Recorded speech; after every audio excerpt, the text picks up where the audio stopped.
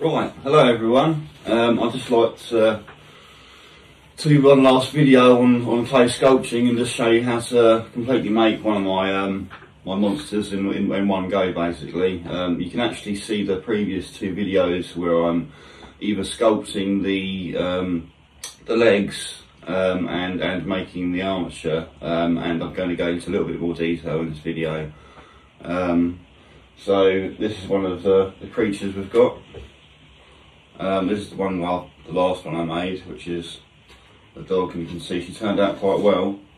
But basically what I want to do is show you how to go from wire and clay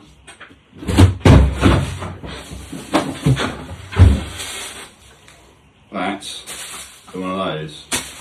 And what you're going to need is some appropriate headgear to cover your mouth, glove to keep your hands clean, well, one at least, and something to clean if you need if you make any mistakes. So always keep an old sock or something is quite useful, and don't wear anything you don't want to get dirty. So let's see what we can do. Right, to start off with, use steel garden wire, which is what I'm using, which is the cheapest stuff. The easiest way to make it stronger is to put it into a drill, and basically rotate it round to make a coil, which makes it a lot stronger, so you can start making a structural skeleton for your sculpture. Now it takes a little bit of adjusting and you have to have a little bit of imagination, but if you do get this bit right, it makes the whole thing so much easier and supports all the clay. What I've found is having a good base and gluing it is probably best done first. So obviously having an electric drill does help, and then what we do is basically put loads and loads of glue all over the feet.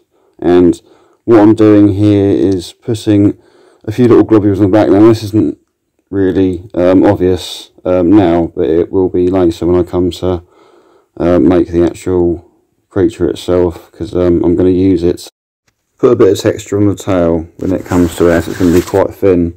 So to first do a sculpture, you really have to sketch it out first a few times, and this is just a recreation that I've done to show you the quick way of me sculpting it rather than giving you the whole video.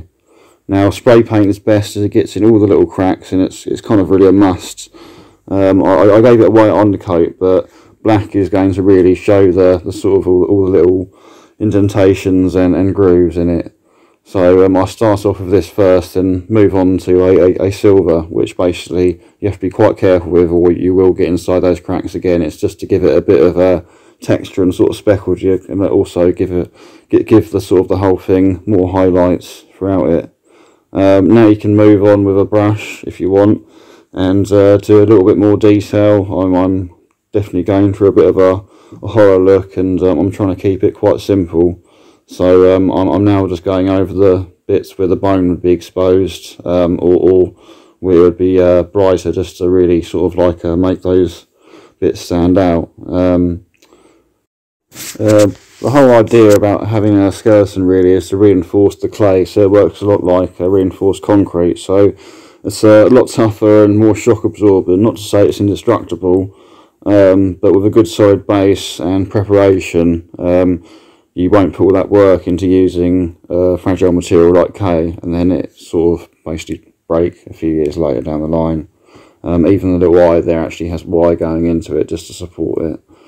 So I hope you found this useful. If you ever want to make one yourself, give it a go. Just be aware it is a bit messy, and yeah, but have fun.